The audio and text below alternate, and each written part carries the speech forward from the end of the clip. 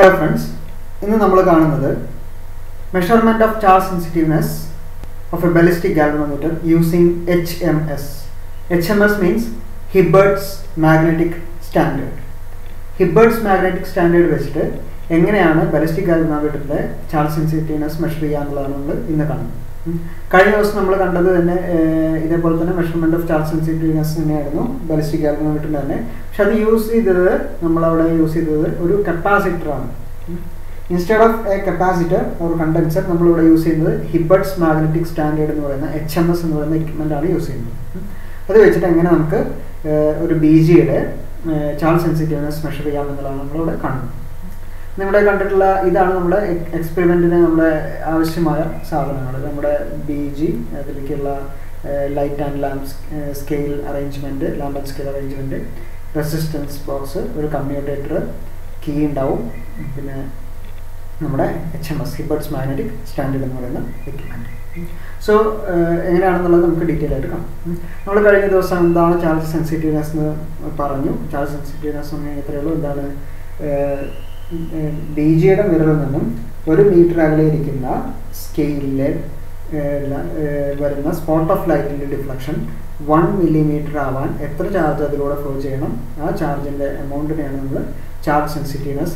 That is the charge that should be circulated through the coil to produce an undamped throw of 1 millimeter on a scale that is placed at a distance 1 meter from the mirror. Okay. By the expression that we have HMS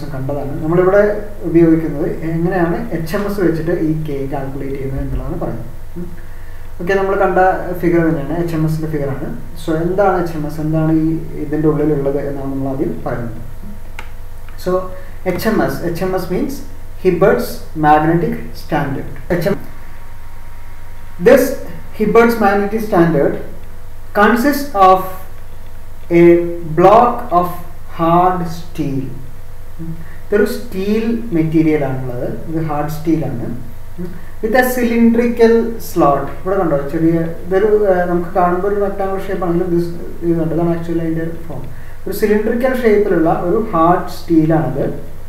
This is a slot, cylindrical slot, and this steel is magnetized. North NS north and south pole. So the block is magnetized so that the field is radial. Radial magnetic field lines are. So S and S. N is the north pole, S shows the south pole. So magnetic field lines starts from north and ends in south. Okay.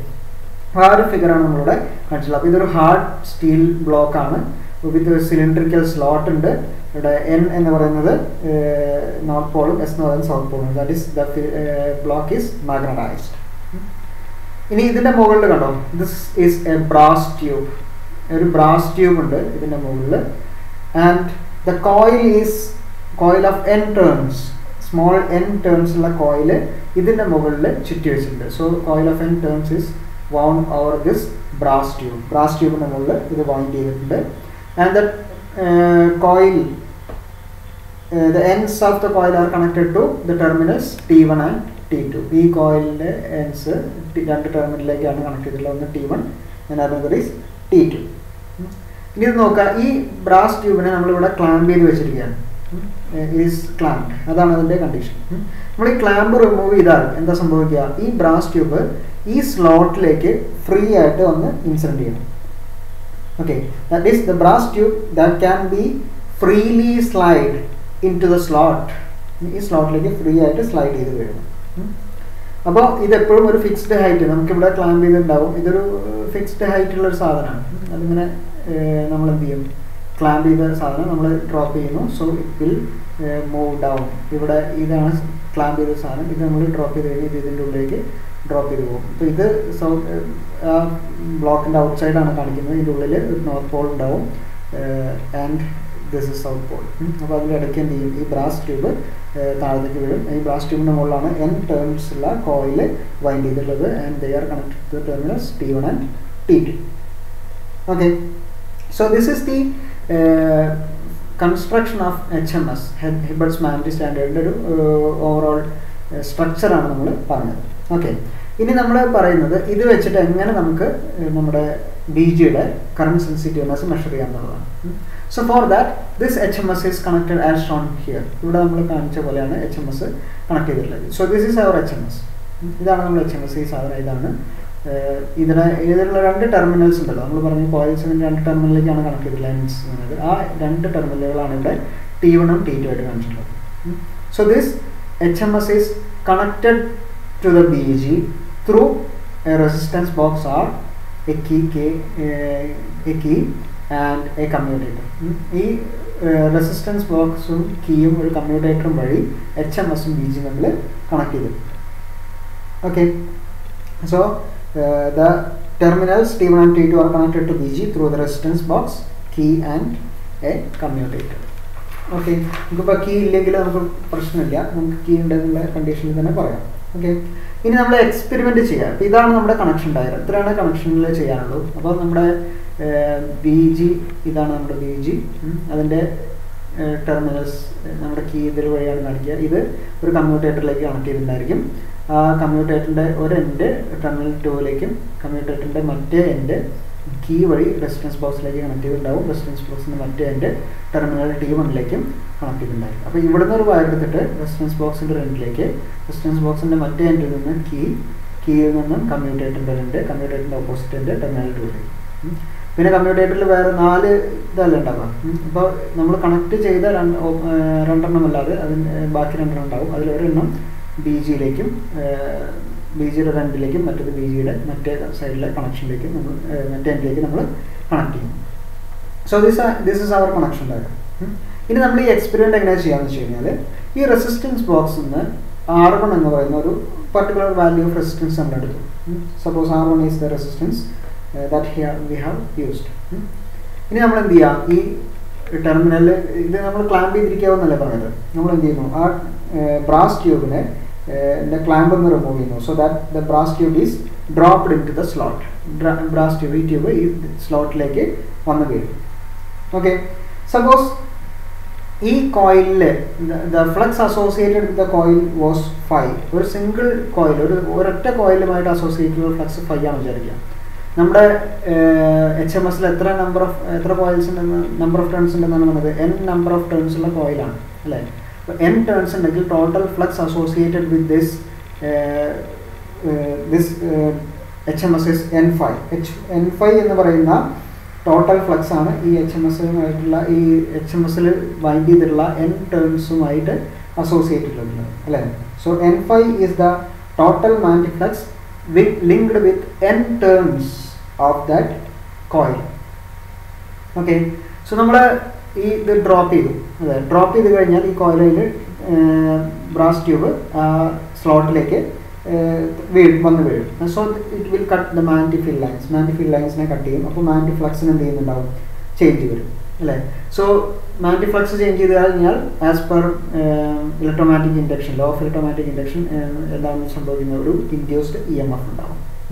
So that induced EMF measure ചെയ്തതിന് ശേഷം അതിൽ നിന്ന് എത്ര ചാർജാണ് നമുക്ക് measure ചെയ്യാൻ പറ്റും. അങ്ങനെയാണ് നമ്മൾ ഈ ചാർജിന് പ്രൊപ്പോർഷൻ ആയിരിക്കും നമ്മുടെ ഡിസ്പ്ലേസ്മെൻറ്റ് എന്ന് പറയുന്നത്. മീൻസ് ലൈറ്റ്, സ്പോട്ട് ഓഫ് ലൈറ്റിന് വരുന്ന displacement is proportional to the throw deflection is proportional to charge flown through the BG അല്ലേ.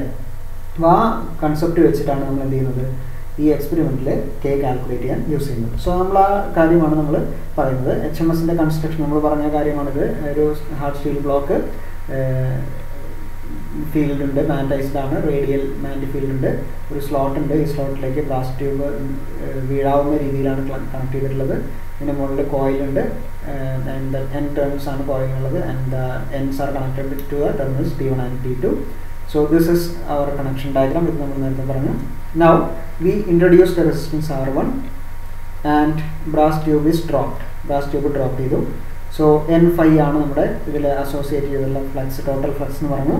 സോ ഇൻഡ്യൂസ്ഡ് EMFൻ്റെ എക്സ്പ്രഷൻ എന്താണ്, ചേഞ്ച് ഇൻ ഫ്ലക്സ് അല്ലെ, rate of change of flux. That is flux by time ആണ് induced EMF. That is total flux ഇവിടെ എന്താണ്, N5 ആണ്. അത് drop ചെയ്യാൻ എടുത്തത് T സെക്കൻഡ്സ് ആണെങ്കിൽ induced EMF E is equal to N5 by T എന്ന് പറയുന്നത്. Induced EMF E is equal to N5 by T. Okay, so ഈ അപ്പോൾ അതാണ് നമ്മുടെ ഇൻഡ്യൂസ്ഡ് EMFന്റെ ഒരു expression. In terms of current, ഈ ഇൻഡ്യൂസ്ഡ് EMF ഉണ്ടായി കഴിഞ്ഞാൽ അതിനനുസരിച്ച് ഇൻഡ്യൂസ്ഡ് കറണ്ട് ഉണ്ടാവും എന്ന് നമുക്കറിയാം. ഇൻ ടേംസ് ഓഫ് കറണ്ട് നമ്മളിത് എഴുതുകയാണെങ്കിൽ EMF is equal to current into resistance as from Ohm's law.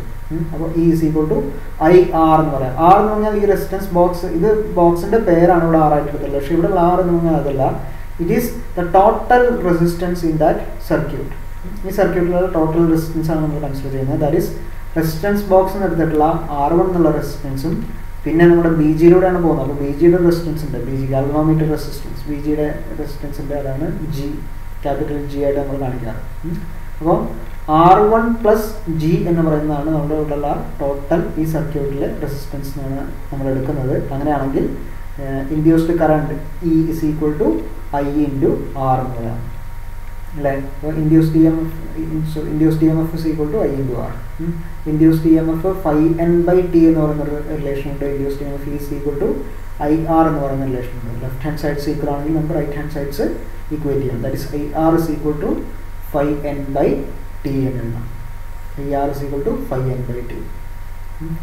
I എന്ന് പറഞ്ഞാൽ എന്താണ്? Flow rate of flow of charge, that is Q/T.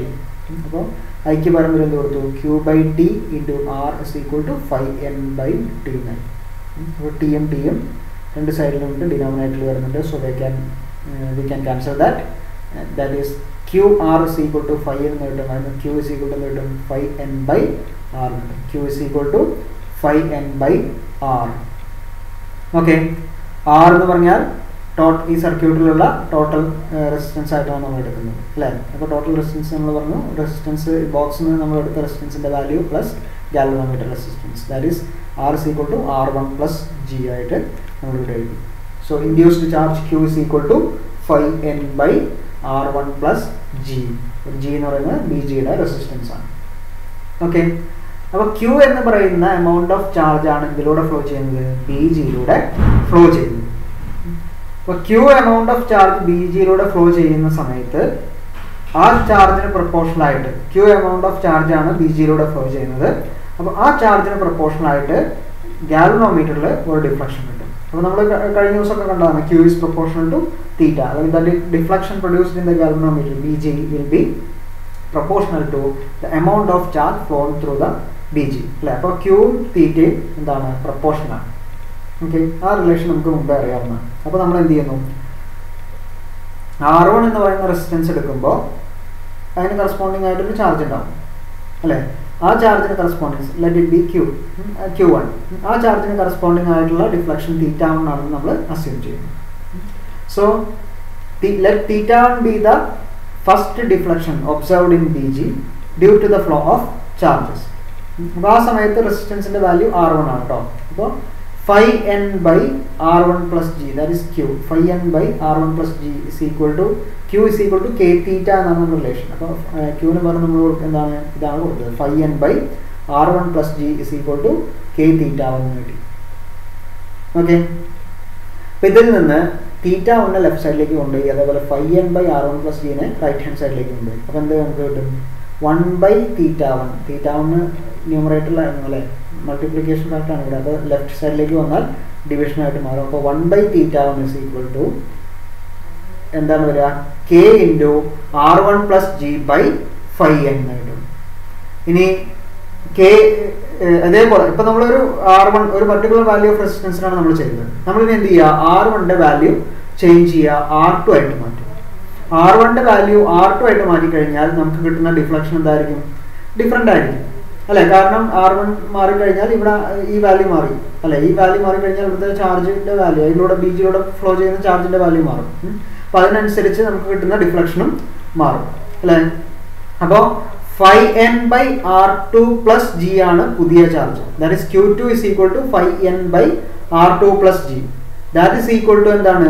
K θ2. അപ്പോൾ phi-n/R2 plus G ആണ് K θ2. അപ്പോൾ കാരണം എന്താണ്? നമ്മൾ റെസിസ്റ്റൻസ് മാറ്റി. അപ്പോൾ റെസിസ്റ്റൻസ് മാറ്റി കഴിഞ്ഞപ്പോൾ ഇതിലൂടെ ഫ്ലോ ചെയ്യുന്ന ചാർജിൻ്റെ വാല്യൂ ഡിഫറെൻ്റ് ആയിട്ട് മാറി, Q2 ആയിട്ട് മാറി. അപ്പോൾ Q2ന് കറസ്പോണ്ടിങ് ആയിട്ട് θ2 ആണ് ഡിഫ്ലക്ഷൻ അല്ലേ. അപ്പോൾ phi-n/R2 plus G is equal to K θ2 എന്ന് കിട്ടി. അതിന് 1/θ2 നേരത്തെ പോലെ തന്നെ θ2 ലെഫ്റ്റ് സൈഡിലേക്ക് എടുക്കുക, ഇത് റൈറ്റ് സൈഡിലേക്ക് എടുക്കുക. അപ്പോൾ 1/θ2 is equal to k into r2 plus g divided by phi n. K into r2 plus g divided by phi n.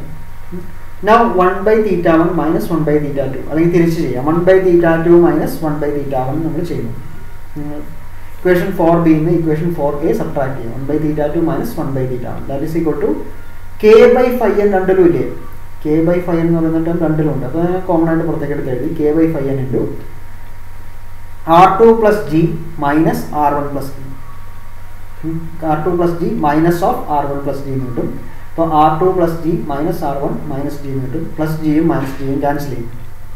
അപ്പോൾ ബാക്കി നമുക്ക് കിട്ടുക 1/θ2 minus 1/θ1 is equal to k by phi n into r2 minus r1 കിട്ടും. k by phi n into r2 minus r1 കിട്ടും. അപ്പോൾ നമുക്ക് വേണ്ട എന്താ, k ആണ്. അപ്പോൾ k മാത്രം ഇവിടെ നിർത്തുക, ബാക്കിയുള്ള ആൾക്കാരൊക്കെ ഓപ്പോസിറ്റ് സൈഡിലേക്ക് കൊണ്ടുപോകാം. അപ്പോൾ ബൈ phi n ഇവിടേക്ക് വരുമ്പോൾ ഇൻറ്റു phi n ആവും. ഇൻറ്റു r2 മൈനസ് r1 എന്നുള്ളത് ഈ സൈഡിലേക്ക് ബൈ r2 മൈനസ് r1 ആവും. ഇവിടെ 1/θ2 മൈനസ് 1/θ1 ഉണ്ട് അല്ലേ. അപ്പോൾ k is equal to phi n by r2 minus r1 into 1/θ2 minus 1/θ1 എന്നുള്ള വാല്യൂ ആണ് നമുക്ക് കിട്ടുക. ഓക്കെ, അപ്പോൾ ഇങ്ങനെ ഈ ഒരു മെത്തേഡിൽ നമുക്ക് എന്ത് ചെയ്യാൻ പറ്റും, ചാർജ് സെൻസിറ്റീവ്നെസ് മെഷർ ചെയ്യാൻ പറ്റും. ഈ എക്സ്പെരിമെൻ്റ് ഇതാണ് നമ്മൾ ഇങ്ങനെ ഒരു മെത്തേഡിലാണ് നമ്മൾ എന്ത് ചെയ്യുന്നത്, HMS വെച്ചിട്ട് നമ്മൾ നമ്മുടെ BG യുടെ ചാർജ് സെൻസിറ്റീവ്നെസ് മെഷർ ചെയ്യുന്നത്. Okay, thank you.